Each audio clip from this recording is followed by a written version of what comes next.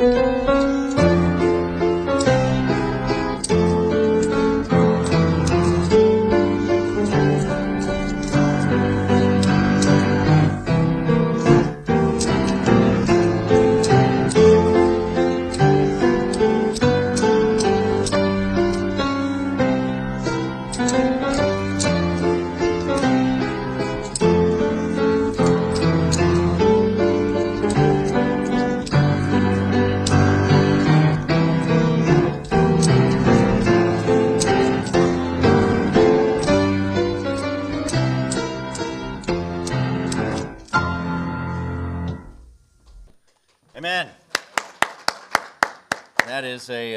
That is an old song that used to be played a very long time ago called "Christ for Me," and that was interesting.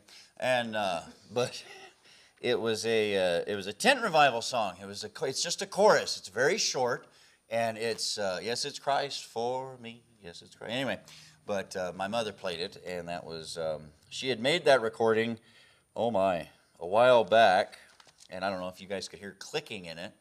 Well, those of you who knew my mother, she wore rings, but she also had fingernails. And so that recording was made on her piano at home.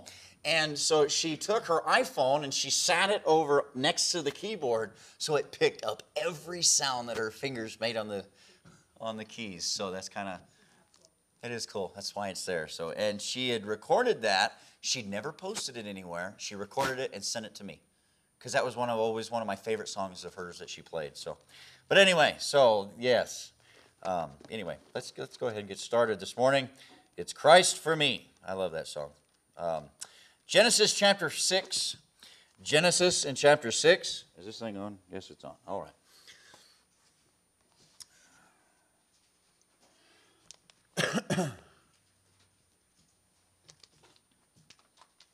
The title of the message this morning is Jesus the Ark. Jesus the Ark. Text is going to be Genesis chapter 6, verse number 8.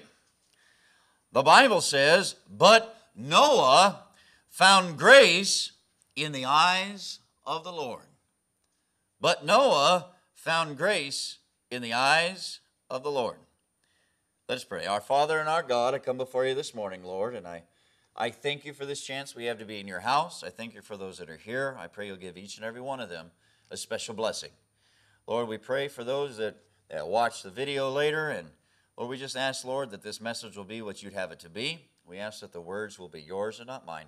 I pray that anybody that hears this message will, if there's a decision that needs to be made, they won't leave here without allowing themselves to make the correct decision for you. We ask for your guidance, we ask for your direction, and we'll give you all the glory for anything and everything you do for us. In Jesus' name, amen. So here we see one of the most famous people in Scripture, Noah. So let's go back here a couple of more verses, and let's look at Genesis chapter 6, and we're going to see the story of Noah's Ark. Now, we're not going to read the entire story.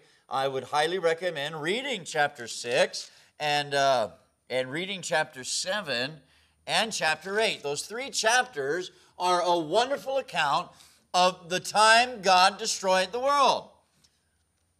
It's a very interesting read. But we see here that Noah found grace in the eyes of the Lord.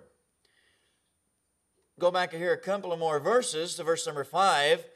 The Bible says, "And God saw that the wickedness of man was great in the earth, and that every imagination of the thoughts of his heart was only evil continually. And it repented the Lord that he had made man on the earth, and it grieved him at his heart. And the Lord said, I will destroy man whom I have created from the face of the earth, both man and beast, and the creeping thing, and the fowls of the air, for it repenteth me that I have made them." But then our text is beautiful. It says, "But Noah found grace in the eyes of the Lord." So we look at the world as it was before the flood, And we can see that it's not much different than it is today. It's evil, it's wicked, it's nasty. And we were in Sunday school and we see how God is angry with the wicked every day. He does not like sin. The Bible also says that he will set no wicked thing before him. He can't stand evil, he can't stand sin. And we see here that not long after he had created mankind, and Eve chose where we wanted to eat, and we ended up in trouble. What? Don't look at me like that. That's why anytime I ask you where you want to go to eat, you have to think about it. No, I just throw it back at you. Well, the last time they picked, what happened? Anyway. That's why I let my wife cook, because, anyway. I'm not going to eat for a while. The world before the flood was pretty disgusting. It really was. We look there at verse number 5, and it says that the wickedness of man was great in the earth, and that every imagination of the thoughts of his heart was only evil continually. Now, I have to say that we're not completely there yet, but we're pretty close. How similar to today, though. Matthew chapter 24. Go over there real quick. The words of Jesus here. Matthew in chapter 24.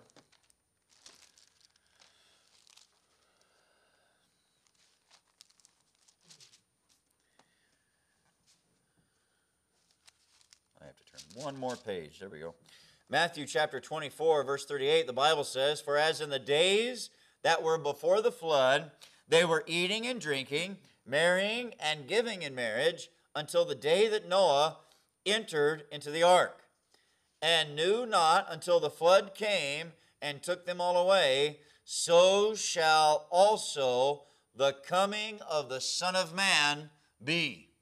So what can we learn from Noah? The world around him, it was wicked, it was evil, it was disgusting. They were marrying and giving in marriage. In other words, they didn't care about the evil that surrounded them. They were going on as if life was absolutely normal. In another portion of Scripture, Jesus says that they were eating and drinking. They were just doing whatever they wanted. It was all about them. That's what we see today. We see that all around us in today. And Jesus said, "So shall the coming of the Son of Man be." So what can we, as we are in a time that is similar to the days of Noah, what can we learn from him?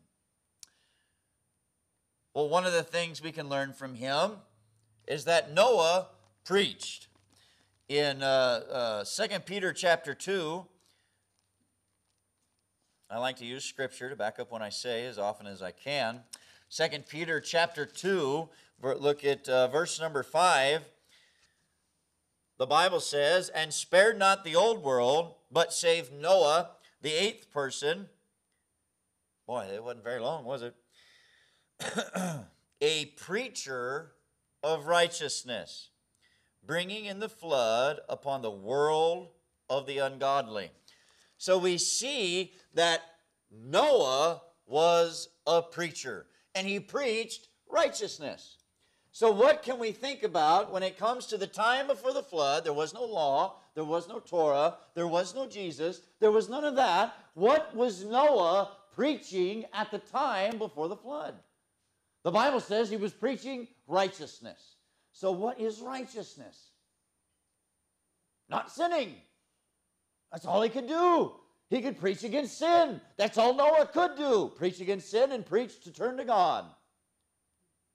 They were only a few generations removed from Adam himself, the man who walked with God in the Garden of Eden. They all knew the stories. They'd all heard about it. Not long before Noah, we had a guy named Enoch who preached. So it's not like they didn't have an excuse. Or it's not like they had an excuse. They had none. They had people warning them about the consequences of sin. And what did they choose to do? I can imagine Noah, as a preacher of righteousness, was a lot like some of the actual preachers we have today. preaching against sin, preaching about turning to God. And I can imagine that most of the reactions of the people around him were just about as nasty, if not more so probably, than they are today. You can see videos all over YouTube and on Facebook and different places of street preachers. They go out there with signs and says, repent or perish or turn to Jesus and all this. And they go out there and they preach the gospel. They try and witness to those walking back and forth. It's open air preaching is something that a lot of churches do. And it's amazing to see the reactions of the people around them. How many times they've tried to be assaulted. How many times people try and steal their signs. How many times they scream in their faces and hurl obscenities and spit at them and throw things at them. It is sad that we have gotten to such a point in society to where somebody doing something that just 30 years ago wouldn't have had a problem, now they're attacked, they're reviled, they're spit upon, they're cursed at. Now, when we think of Noah, he had 75 to 100 years to build the ark. And do you really think that being a preacher of righteousness, the entire time that he was building that ark, when he would go to Home Depot or Lowe's to get his gopher wood and his pitch and mortar and slime and all that stuff, do you really think that he didn't tell those around him that he met what was coming? I believe he did. Can you imagine being Noah's neighbor? You look over there every day, and he's out there building this giant boat. And he's talking about the fact that God is going to send something that nobody has ever seen before. They'd never seen rain. The world was watered by dew. That was it. It was covered by a mist that would come up at night and would water the face of the earth. So Noah was out there talking about God's going to send a flood. He's going to send rain. And he's going to kill everybody. Can you imagine being them then? They thought he was insane. They would have thought he was an absolute lunatic. Now think about today, and we say Jesus is going to come back. What do they say about us? Lunatics. Y'all are nuts. They've been saying that forever. Y'all are crazy. What do you think they called Noah? Probably was pretty rough. I would imagine it was. He had 3 sons. Bet you they didn't have much fun in school. Oh, don't talk to them. That's the crazy kids. Their dad's nuts. He's building a boat. He says it's going to rain. Can you imagine that? How weird it must have been. How advanced were things back before the flood? Something that I've always thought interesting. If you go to Ecclesiastes, it's kind of an interesting thought. Ecclesiastes chapter 1.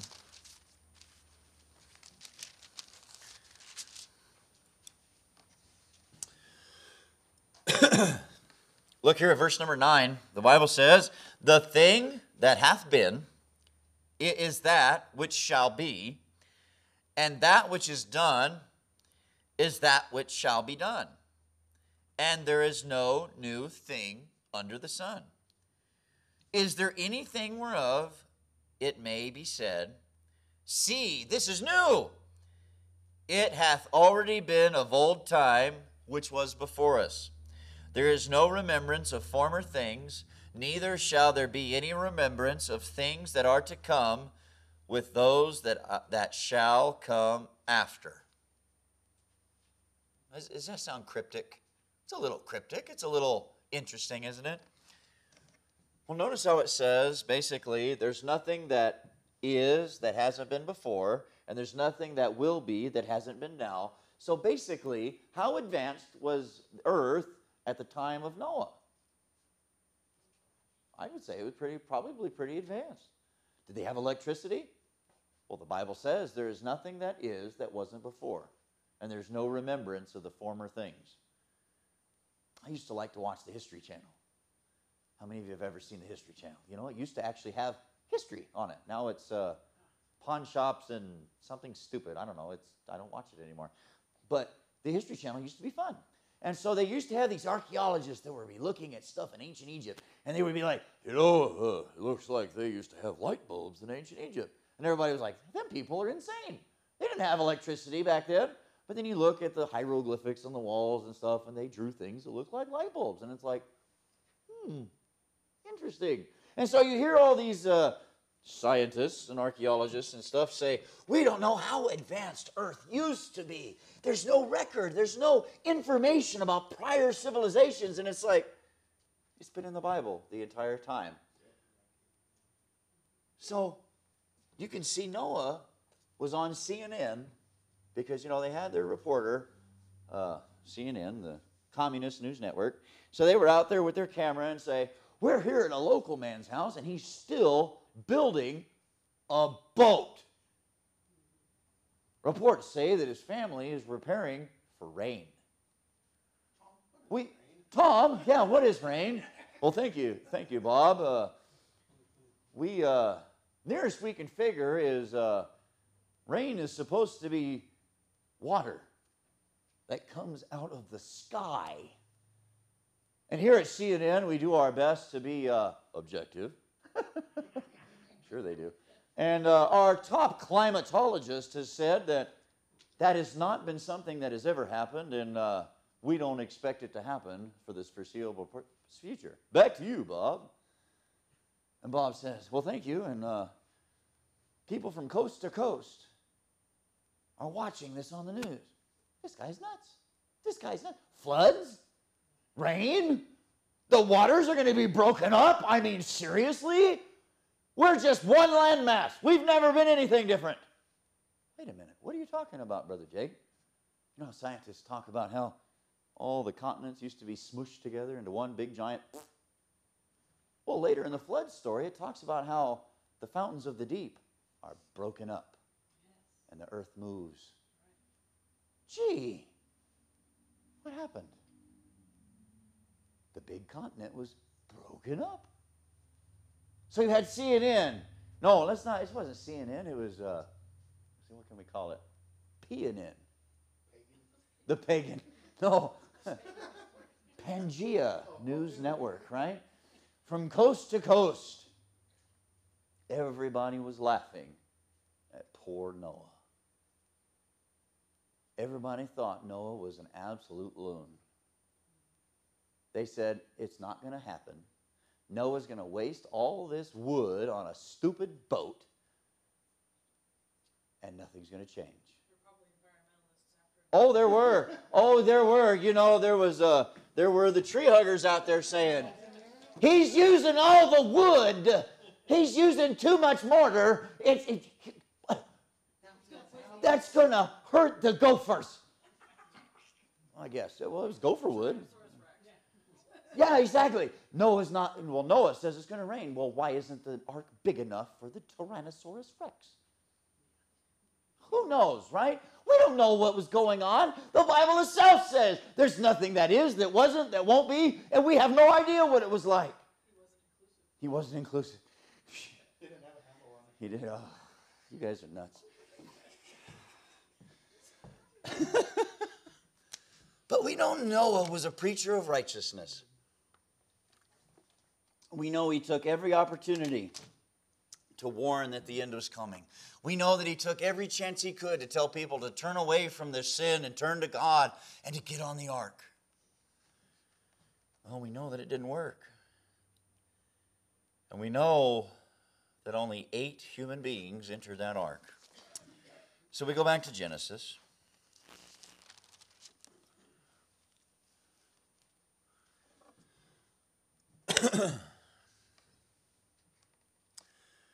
And as we see later in chapter number 6,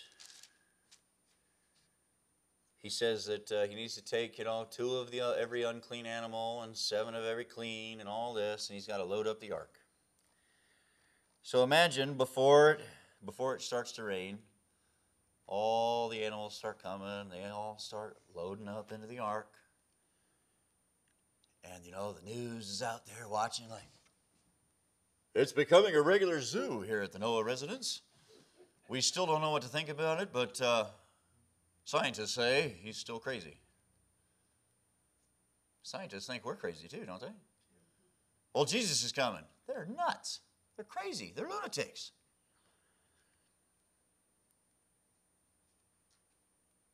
So verse number 5 of chapter number 7.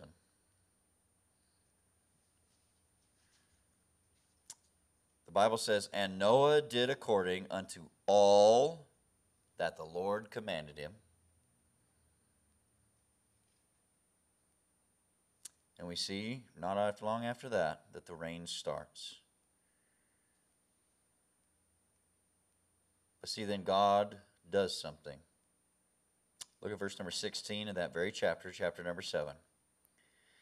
And they went in male and female of all flesh, as God had commanded him. And the Lord shut him in. See, God ended that chance for people to turn away from their wickedness and to turn to him. And I don't think Noah could have closed the door to the ark. Not because Noah was weak or not because he didn't have the ability, but what do you do when the rain starts? We see, I don't know if anybody has Facebook, but, you see the meme, fight like you're the third monkey trying to get on the ark, and brother, it's starting to rain. But if you think about the humans, the people, they just spent 100 years, however many generations, laughing at this fool for building a boat. Oh, it's going to rain. What is wrong with this guy? The news cameras are there. All the animals, they're finally up there. And Noah and his family had entered the ark. And they're like, well, they're going inside the ark. I guess we're going to see what happens now.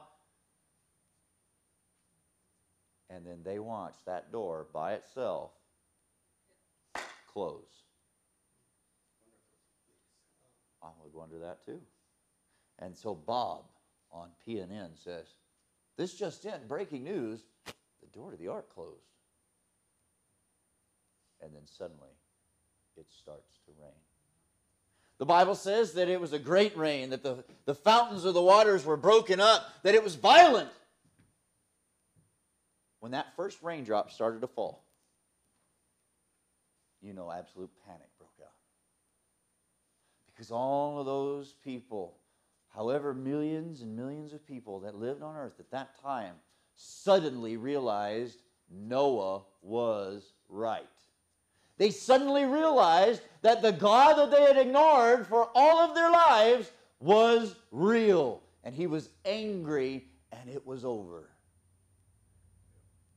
So when that rain started, that it was a mad rush to that ark. People were trampling one another. People were trampling children. They were running, pushing each other aside. No! Sorry, I didn't believe you. It's raining. Let me in. Let me in. And that God had to close the door of that ark, because what would Noah as a human want to do? He'd want to open that door and say, get in! Get in! But God said, no. They made their choice. One of the saddest images of that flood has to be a mama with her baby running up the highest mountain she can find as the rain rises and the water rises, and she stands up on the precipice of that mountain and she holds that baby up above the water. And it ends. Oh, Noah had to have had a heartbreaking experience. I honestly don't think he sat in there and said, well, serves him right. I guarantee you Noah was heartbroken. I guarantee you Noah wept, hearing his friends and neighbors and probably his family that didn't listen. How quiet it must have been. Once the waters had covered everything and the end had settled, how quiet it must have been. Had to have been deafeningly quiet. How many of you have ever been at home when the power goes out? Sucks, doesn't it? We get used to the random hum and whir and buzz and clicks and all these stupid noises that everything makes. But when the power goes out and it all shuts off, it's like, can you imagine what it must have been like for Noah? Granted, you got the elephant snoring in the corner and the lion not yawning over here. But Noah sitting alone in his little room. Who knows how many rooms and whatever were in that ark. It's got to be beautiful to go see the one that they've recreated. But he's sitting there. And there's no more pounding on the sides. There's no more crying. There's no more screaming. There's nothing but the sound of water against the hull of that ship. Oh, poor Noah. It had to have been terrible. And just like, people don't realize sometimes what the preacher's wife goes through. Imagine Noah's wife. She had to be there for him. She had to help him when he was, why didn't anybody listen to me? I tried. Why didn't they listen to me? Did I do something wrong? Maybe if I'd have tried harder. Maybe if I'd have preached louder. Maybe if I'd have grabbed him by the neck and thrown him in the ark. And she probably looked at him and said, you did everything you could, Noah. You did everything God wanted you to do. God ended their chance. Well, the title of the message, of course, is Jesus the Ark. Now go to Matthew chapter 7. Matthew chapter 7.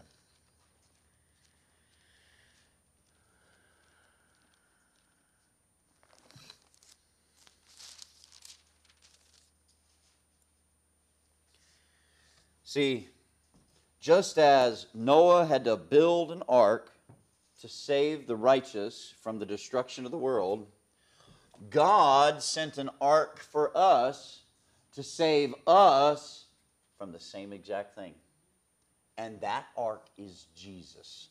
Matthew chapter 7, verse 13, the Bible says, enter ye in at the strait gate, for wide is the gate, and broad is the way that leadeth to destruction, and many there be which go in thereat. Because strait is the gate, and narrow is the way which leadeth unto life, and few there be that find it. Just like the door to the ark, no matter how big that door was, people ignored it. They chose destruction. They chose that which was comfortable to them, which was just the broad way, just to go the same way everybody else is going. 8 people walked onto that ark. Noah, his wife, his 3 sons, and their wives. That was it. How many people are going to find heaven? Oh, that's a rough thought, isn't it? That's a terrifying thought. Now we look in Revelation, it talks about how so many, the seas of number of people that are saved that no man can number. And that's a wonderful thing that so many people will eventually find their way to heaven. But guess what? There's a lot more of them that won't. There's so many more of them that are going to be just like the people of Noah's day, that are going to say, I don't believe that. I don't believe it all. And then the door is going to shut. Now, frankly, I think there's one way that we have it easier than Noah. Noah was there when those people died.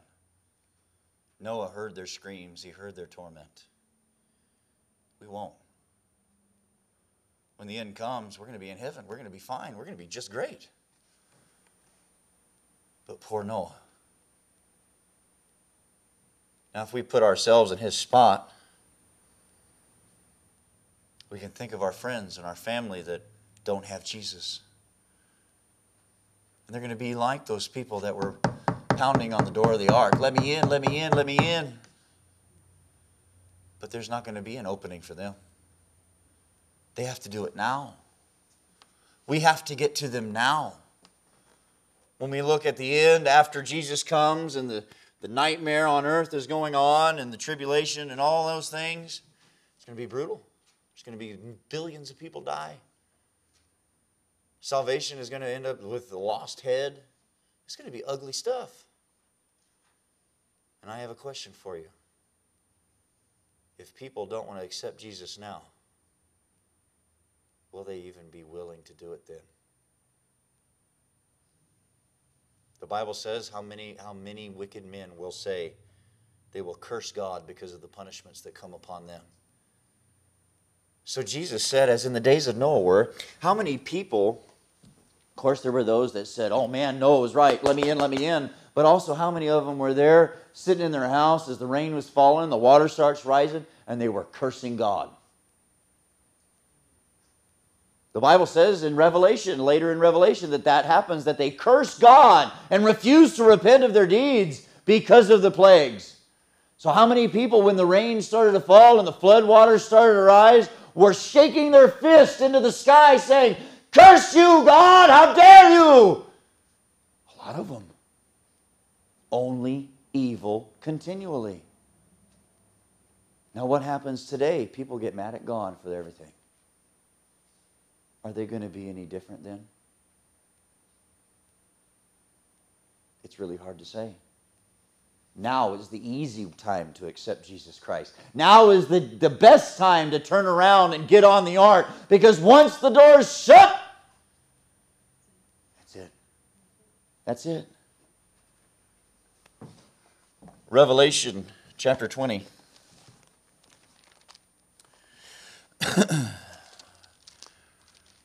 Revelation in chapter 20. I'm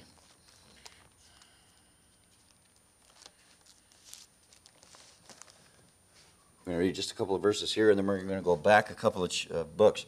Revelation chapter 20, verses 14 and 15, the Bible says, and death and hell were cast into the lake of fire. This is the second death.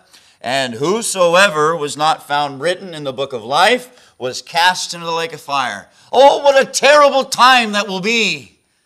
For no excuse will be accepted by the judge as he sits on that great white throne.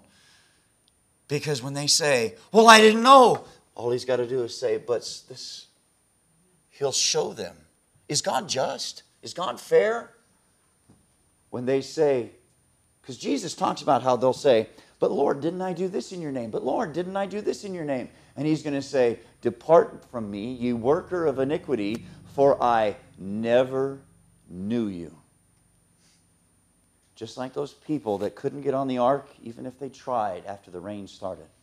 There's going to be those that stand before the great white throne. I doubt they're going to stand. They're probably going to be on their faces, bawling, begging, pleading. And he's going to say, depart from me, you worker of iniquity. And they're going to say, but, I didn't know. And he's going to say, but what about when my child, Liz, invited you to church?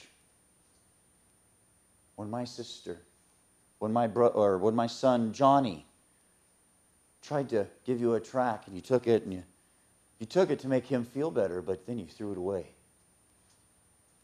I gave you chance after chance to see the truth, and you rejected my son. Depart from me into everlasting fire, prepared for the devil and his angels. Can you imagine that? Oh, how terrible that would be. Last week I preached about hell. What a terrible place that's going to be. But can you imagine choosing to ignore Jesus, choosing to ignore God, and then standing before him and having to be told, depart from me? What a terrible time that must be. The only close example of that we can think of would be when the door of the ark closed. See, Jesus is our ark. All we have to do is follow him. Amen. And we escape that terrible time. We escape that terrible destruction. But how many people don't want to get on the ark? How many people don't want to believe it? So God shut the door of the ark, and he's going to shut the door to heaven. 2 Thessalonians, then we'll be done. 2 Thessalonians.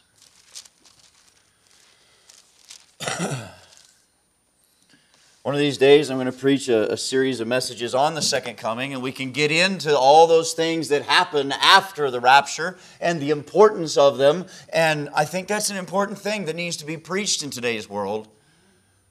But let's look at this one thing here. I think this is probably one of the least popular portions of Scripture, 2 Thessalonians chapter 2, verse number 11. And for this cause God shall send them strong delusion, that they should believe a lie, that they all might be damned, who believed not the truth, but had pleasure in unrighteousness. See, this is after Jesus comes. And regardless of what the Left Behind movies and all that stuff says, there are those that have heard the gospel, that have been given the opportunity to be saved. There are those that were raised in church. There's been those that have known about this for decades. When Jesus comes back and they've rejected him enough times, they've rejected him even once, the Bible says that God will send them strong delusion that they might believe a lie. What lie are they going to believe? They're going to believe the Antichrist. And it says that they might be damned. Those people that had an opportunity to get saved, that had a genuine encounter and almost accepted Christ, but chose to say, nah, I don't want nothing to do with him. Guess what? They're doomed. They're done. It's over. God's going to shut the door of the ark. He's going to shut the door of heaven. And they're doomed. How many people do we know like that? We know lots, don't we? We know people that we work with. We know people in our family. We know people that are our friends that have rejected Jesus Christ. And when Jesus comes back, their time is up.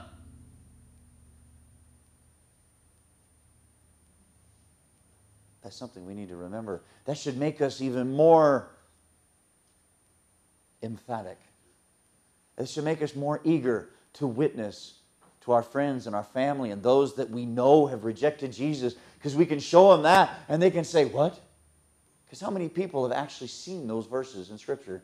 Not very many, because nobody wants to talk about it. It's unpopular to say that God's going to cut off, that there's going to be no last chance, that there's not going to be a second chance. That doesn't make God sound very nice. Too bad. It's the truth. Amen. And the truth will make you free. But you have to accept it. Every head bowed, every eye closed. We're going to have a time of invitation now. Are you on the ark? If you aren't on the ark this morning, whether you're watching on video or you're here this morning, come get on the ark this morning. Come accept Jesus Christ as your Savior. Be on that ark, for when that door closes, the time is over. Maybe you know somebody that you need to witness to. Maybe you have friends and family that need to be reached. And you've thought about them this morning. Come bring them to the altar this morning. Pray for them. And maybe you might not be the one to lead them, but somebody will be. God will give them the opportunity. Our Father and our God, I come before you this morning, Lord, and I thank you for this chance we have in your house. And I pray that this time of invitation, that the Holy Spirit will be free to do as he pleases. And Lord, help us be willing and open to do what he wants us to do. Pray you bind the devil from us this morning, Lord, that we might make the right decisions. And that will give you all the glory and honor. In Jesus' name, amen. As music begins to play, the altar's open. Make the decision that God would have you to do.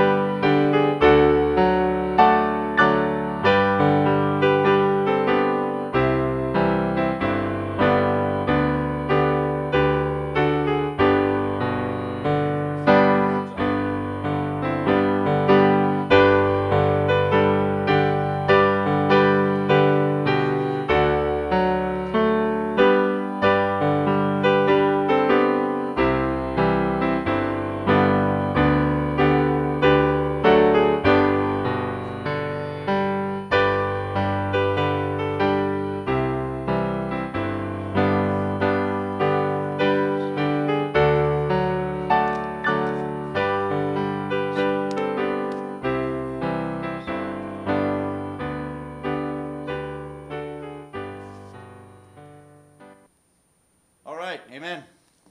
6 o'clock tonight. Be here or be nowhere. No, that doesn't work, right? Be here or be square. Or no, it's be there or be square, right? That's what they used to say. Be here or be square. Be here or be square. That's what they used to say back in the day. You know? Well, you know, us people that actually go to church, we're the rebels now. So. We're not square. We're not square no more, man. We're Rectangle? we're rectangles. Yeah, I like that. We're rectangles. And Daddy goes circle. Yes, I'm a circle. You were preaching, you passed a verse. You said it, you said that the Lord had shut the door. When I was doing a commentary with Gabriel McGee, he brought out a point. I like to use this because if Noah had the choice of shutting the door,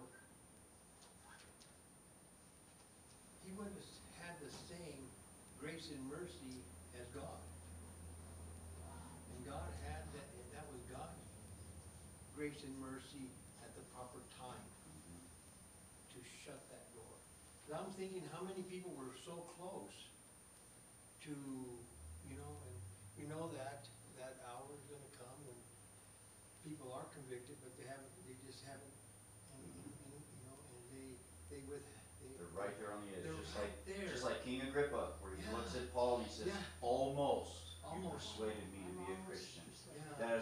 That's so sad, that's Yeah. so tragic, because that king was right there, and the Holy Spirit grabbed his heart, and he's like, "Almost, Paul, almost," because he knew the law, he knew the scriptures, he knew about it all, and he just almost. See, that's where the flesh kicks in, huh? Yep. Oh, man. But yeah. God, Almost. because God had mercy. Oh, he did. He had waited mercy till and that mercy last and moment. mercy. He waited till that last moment, and Noah's sitting there, man, they're not going to listen, they're not going to listen. For I think that with that passage is for God is patient, and for God is patient, for he wants, and slow to anger, for he wants Mhm. all to come to know the truth. That's right. Our gracious God is so, He is. He He is. hasn't come, but we see. What's he waiting on? Yeah. He's waiting Well, that's because his he's time. like, come on, come on. He's just waiting just that much longer. The other word that I kind of stumbled on, and we miss it, trust me, because we're reading and we're reading the Word of God. But you know what really made the difference during that judgment time? For every imagination. Yeah. Only Come on. people. Man has gotten, we go to Hollywood and you see the imagination of man. Talk about, and because we just know he's wicked, but when you apply imagination, every imagination, he goes into so much garbage. He's capable of that. Yep. We as man, Yep. human beings, we're capable of Well, that. and then they blame the devil. Well, it's not the devil's fault. No, honestly, if you really look at it, who is the most evil person? Who's the most evil creature in God's creation? We are. Yep. Because, I mean, Our what did Satan do? All Satan did was say, well, I can do better than God. And then all he did was convince Eve, oh, you can be better than God. Convinces That was it. The devil's the guy who puts the candy on the table. He in front puts a of the piece little of kid candy on the table and he starts us on that stupid path. and walks We away, make all and the he's mistake. don't touch that. Bye. Exactly. It's our human flesh that says, well, I have Exactly. to, I have to. Exactly. And like it says there in Genesis, was only evil continually. When you were with what you named it, I thought you were gonna go with Matthew 7:7. For What? Jesus the heart, Oh, I was gonna- not who he will open the door. Because you even right when you went to Matthew, Oh. you even said he shuts the door, and then I was like, he's gonna use Matthew 7:7. And then he went somewhere else. I was like, oh. Behold, I stand at the door and knock. Mary Ellen, if anybody here, we were at the Ark Encounter, and that replica, I like the ministry behind it all. Because, we go to Walt Disney, we go to Disneyland, we go to all these entertainment centers. Christians are hopefully are trying to get on board and say, hey, the world